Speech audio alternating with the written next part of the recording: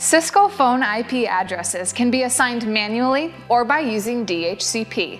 To request information from the DHCP server, we'll need to use option 150 or 66. We'll talk about them both in this edition of Tech Talks next.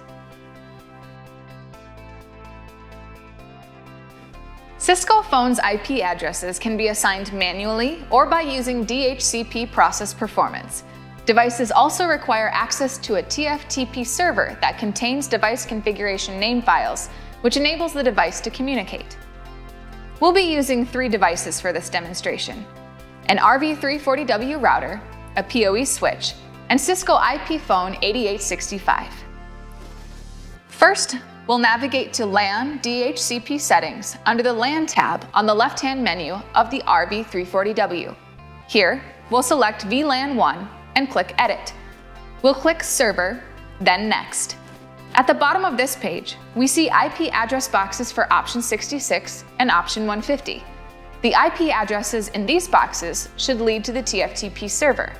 Click Next, then OK to finalize your selections. Then apply them by clicking Apply at the bottom of the page. Continue by pressing Save at the top right of the display to save these settings. Next, we'll open the configuration file for our IP phone.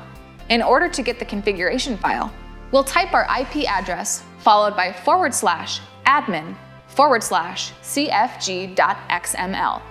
Now, we'll copy the contents of the configuration file and paste it into a text editor. Here we use Notepad++.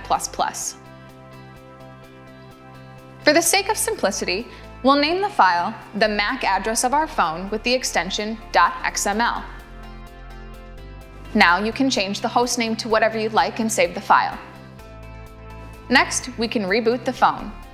Because we have previously set TFTP options, when the phone reboots, it will request the configuration file from the router, and the router will use the TFTP server to retrieve the configuration file.